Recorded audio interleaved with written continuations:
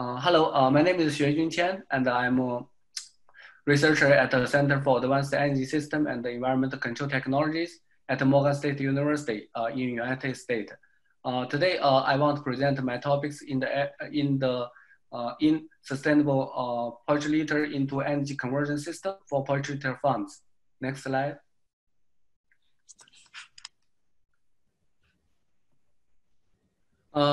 This is the agenda of today's my presentation, and I will follow this sequence. Next slide. As I introduced in the earlier, many of you sometimes are not very familiar about the poultry litter. So this is one type of the animal waste from the poultry litter farming process. This is a mixture of the poultry manure plus the bedding materials, as you can see in the picture one. Actually, you can see some yellow color and different colors there. Actually, this is the mixture of the one type of the biomass, including the sawdust, rice husks, coffee husks. It depends on the different countries. Normally in United States, we're using the rice husks here, as well as some spelled materials feed will be mixture with this material. So why we got the intention to this is there is a lot of the birds, chickens, as you know, we eat every day. In the United States, there is a rough estimate about the 8.4 to the 8.9 billion of the broilers produced annually, according to the USDA data. So with the assumption of 1.1 to 1.4 tons of the poultry litter per 1,000 of the birds, we can have the around 9.24 to 12.46 million tons of the waste. In addition, we also go to the a lot of poultry litter farms near in our area. One of them is located in the Maryland Eastern Shore, as you can see in the picture two. The name is Dartmouth Health Farm, and they have 3 poultry litter houses. And according to their data, there will be the 150 to 200 tons per year generated by this farm. And actually this is a normal size or a little bit smaller size for the farms here. We have 2,000 in mainland areas only. So the data will be also estimated according to the nation will be similar to this data. So next slide. So actually, this is the general diagram about the poultry house. So we have a lot of this waste, where it's gonna be used. As you can see, for short term, they will clean after each cycle of the birds close 5 to 7, normally it's 6 to 7 weeks here. After the growing season, when the big chickens moved out, the waste will be removed from the farm and go into the shells. Then we will have a lot of the waste. Then most of them will be applied on the farms. But nowadays they cause a lot of problems because of there is a lot of high nutrient inside of the waste. So the cause of the nutrient runoff to the water side, which causes eutrophication, means there is a lot of nutrients inside the water that cause a lot of algae blooms and other algae blooms, which will be take out all the oxygen inside the water. As you can see, the result will be cause death of the fish, as well as affect aquatic like the lives inside the water. So next slide. Thank you. So there is a lot of general like the alternative technology around the world trying to convert this type of the waste, poultry litter waste, into the energy. They include about the actually the 4 main type of the like the technology is gasification, pilot, aerobic digestion, and the combustion. We can go ahead maybe next slide. Among all of the technology, actually, we first analyze about the property of the poultry litter from the existing data about the from different like papers. So we get the mean and the mean max, as well as mean of the different composition from the automated analysis, as well as the approximate analysis.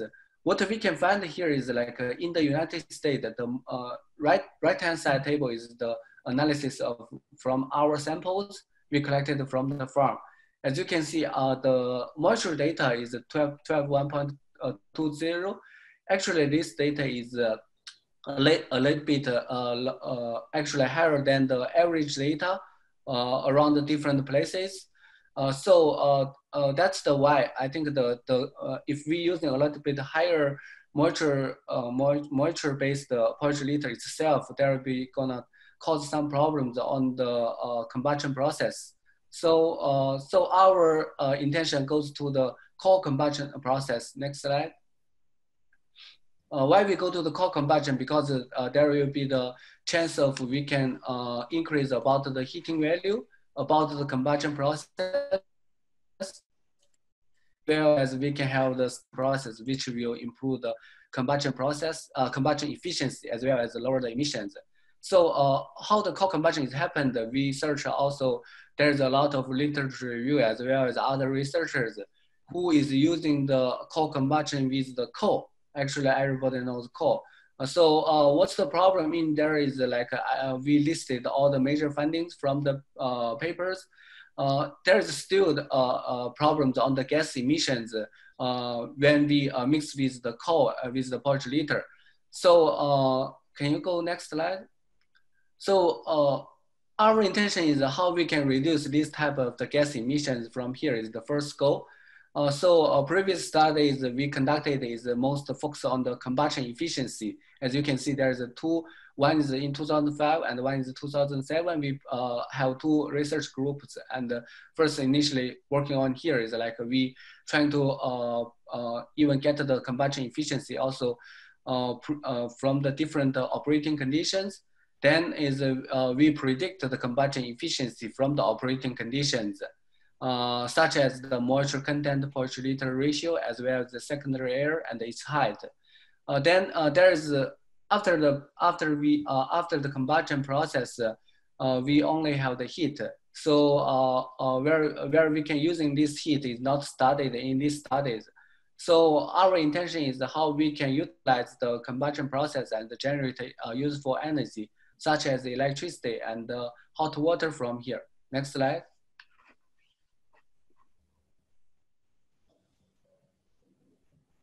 Next slide. Thank you.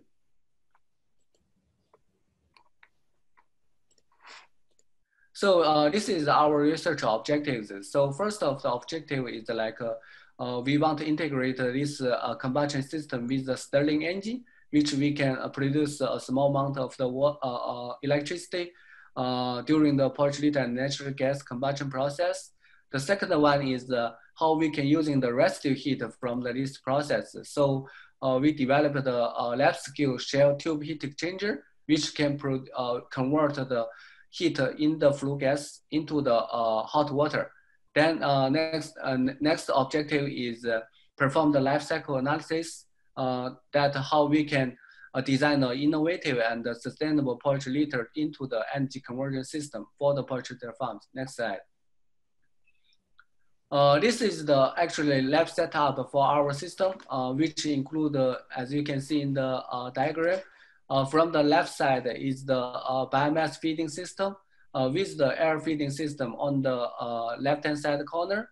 We have the secondary air and the primary air injections here into the chamber. Actually, we have 3 layers of secondary air inside of our chambers, and our primary air inject to the wind box, and the wind box will be injected air through the specially designed primary air hose. Then, as you can see, the Stirling engine is injected at the middle of the at the actually lower part of the chamber to extract the heat, convert it to the electricity. Then we have the instrumentations to collect the temperature data as well as the emissions during the combustion process. Next slide. This is the pictures when we visited farms and when we collected the actually waste from the farms. Yeah. Next slide. Yeah, this slide is okay.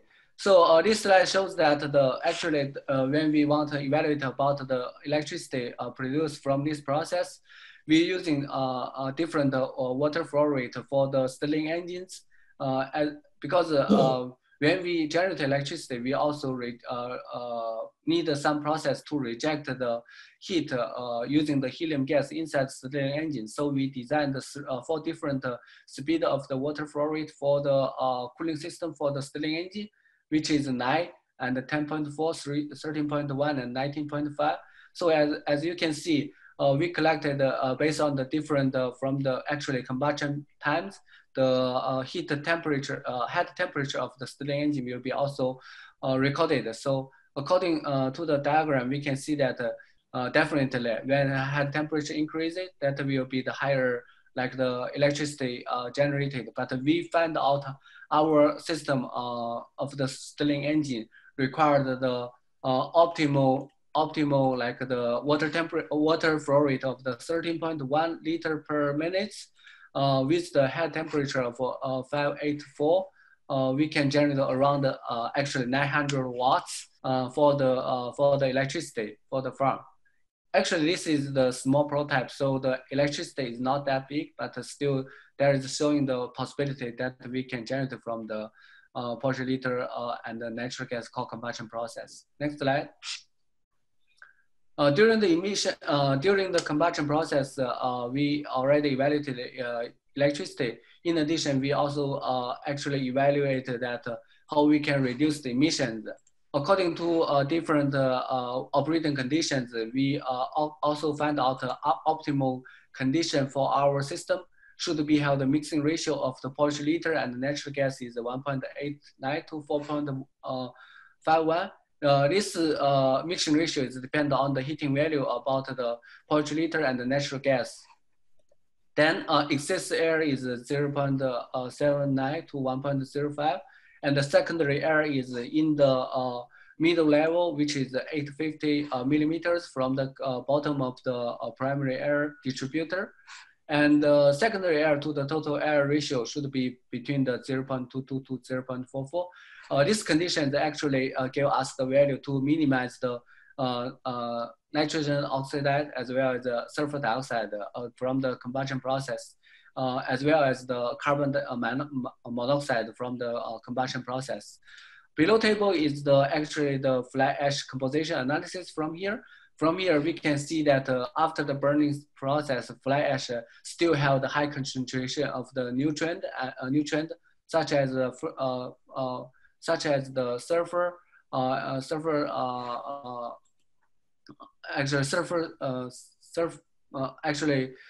the phosphorate as well as the potassium, as well as the nitrogen. We can utilize it as the fertilizer for the farm.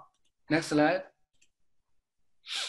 For the emissions, there is a lot of interesting, like the intention for the particular matter. So we also collected the particular matter with using the Cortas microfiber filters. Then we using micro scale balance to measure about the weight. So according to the heating value, as well as the duration and the total feeding rate, we calculate about the PM, quantify the PM emissions. The result is only 0.001 pound per million BTU through the combustion process, which is more lower than the threshold for the melon, like here, environmental agency's threshold shows the data is good for the burning at the site. So next slide. So after the burning process, we still have a lot of residue from the process. So how we can utilize this residue is come up with the idea is a shell and a tube heat exchanger. I think most of them, as you can see on the right-hand side picture, the cell tube exchanger include the shells, tubes, as well as the baffles to control about the flow path.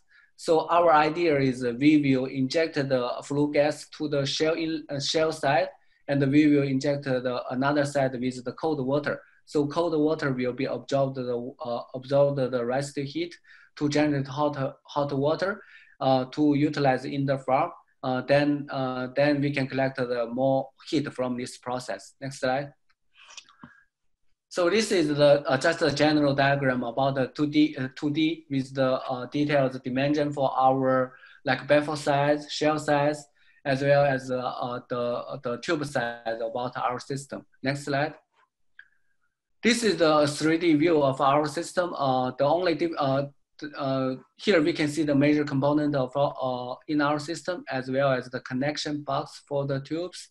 So this is the picture view about this one. The detailed design is a slightly changed based on the fabrication process. We change the tube to the twisted tube because the twisted tube will be increase the heat transfer coefficient, as well as decrease the pressure drop on the shell side. Next slide.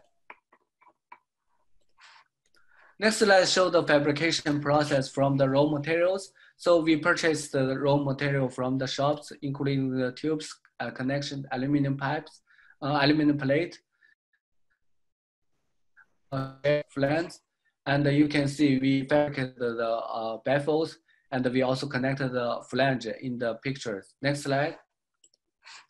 Then next slide show the more details that we have the twisted tubes, and we perform the hard soldering about this process. Then we get the final product of our lab scale shell tube heat exchanger. And this slide shows that the shell tube exchanger is installed between the combustion chamber and the cyclone, which we can absorb the residue heat from here. And the processed hot water is sent to the radiators, which put inside the trailer. We have 5 radiators inside the trailer to mimic the space heating process in the polyester farms. So next slide.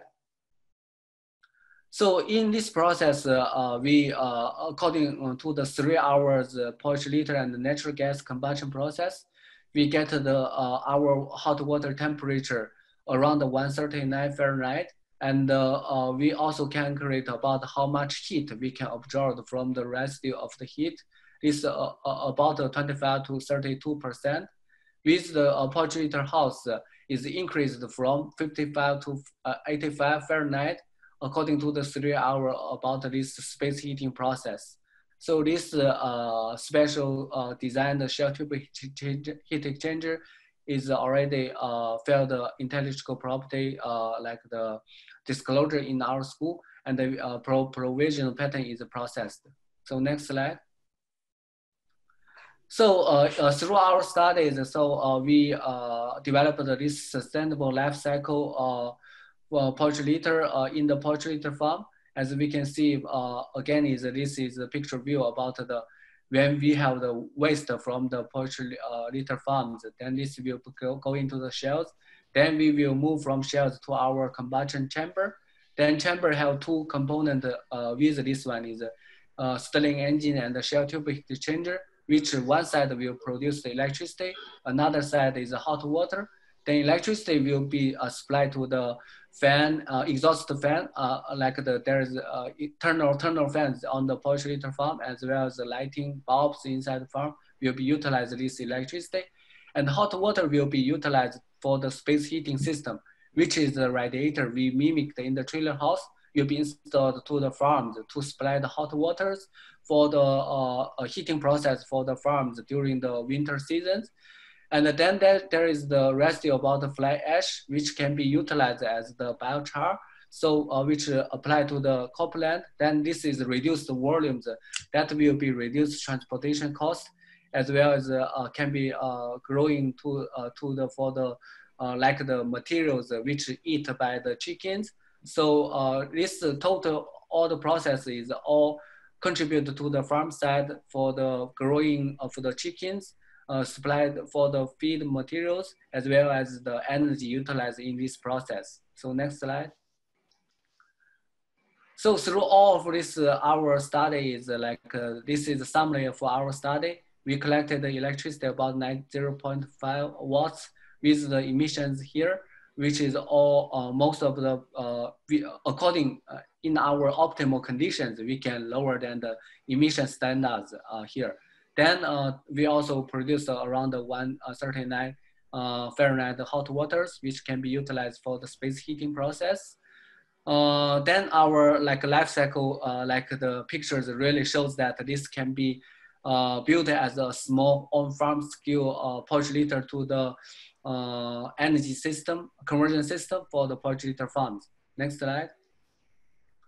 some of the future study here shows that we still need some more analysis about the energy flows, like from the fuel, initial fuel have the heating content of the fuels. From there, each process, there is how many energy is generated and transferred from this process still need to be analyzed. Then is the still the reduce about the more moisture content that we can have the more better performance during the combustion process. So there can be some pelletizing as well as a pre-drying process for the polyester using the flue gas is our idea. Then next future study will be the ash removal from the like the combustion process or as well as utilization, which also a big topic areas in the biomass combustion areas. Next slide. So here's the picture about our lab members, as well as there is some funding source for our project, which included the Melon Innovative Initiative Grant, as well as the Melon Industrial Partnerships and the ABLE Foundation, which support our project. This is our lab of the members. Thank you for my like co-workers, as well as the lab director, Dr. Lee, and my co-workers, Prem, Jessica, Raphael, as well as Sam, Yang, Mark, Moses, Rahul, and the other Stanley Hamed. So this is all of my presentations. I didn't thank you for your listening, and thank you for I will accept any questions. Thank you very much.